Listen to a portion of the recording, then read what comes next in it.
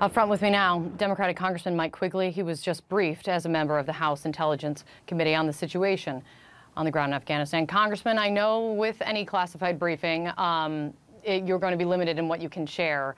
But how serious do you believe the threat is of an ISIS attack in Afghanistan as we're learning more about the real concerns from the administration? Sure. As the administration pointed out, the threat is very real and very serious. We also know that, look, if we had withdrawn 5 years ago or 5 years from now, it wouldn't be clean. It would be brutal, just as we are witnessing right now. I think what's important for us, and what I would advise the president, is we need to complete the mission by fulfilling our commitment to protecting those who helped us. That's going to be very tough by August 31st. And I hope you were able to hear from my colleague Caitlin Collins that President Biden is getting some pressure internally to not extend the deadline past the end of the month because of the fragile security situation on the ground, because concerns are great and growing. Do you think, given the uncertain and dangerous security situation, does that change your opinion, though, if the president should extend past the deadline or not? I think our commitment has to be with those who helped us. This was a 20-year fight, and they protected Americans. They kept us safe. They saved lives. For us to abandon them is just not who we are as a country. I recognize the risks that are involved, and I salute our military who were there.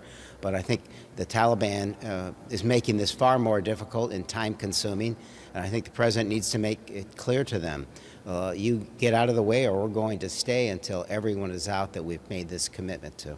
Look, coming out of this briefing, are you more concerned or less concerned about the situation on the ground there from what you heard? Look, I think the threats coming out of Afghanistan are consistent for the time I've been in Congress almost 13 years, half of that on intel, and nothing's changed my understanding of the danger of the situation there and why our role mattered so much. Today, the president's national security advisor said it's impossible to know how many Americans are still there, and he laid out reasons why. But another member of your committee said to me today that that is exactly the question that he had going into this briefing. Did you find out the answer to that, how many Americans they believe are in country? Yeah, and again, I can't talk about what we were briefed on today. Even if you don't tell me, do you feel comfortable that you have an estimate? No, and I think I understand why. It's impossible for us here to understand the true nature of the chaos and the danger that's taking place there right now.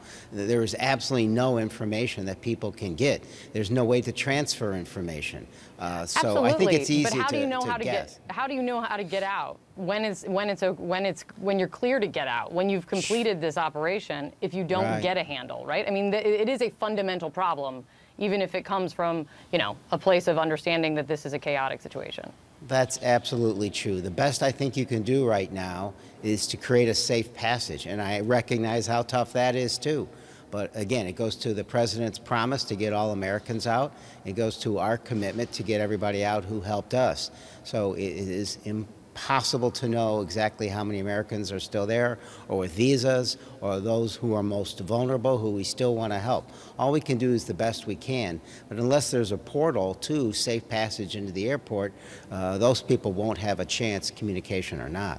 Yeah, there's a lot of work ahead. Congressman, thank you for your time. Thank you.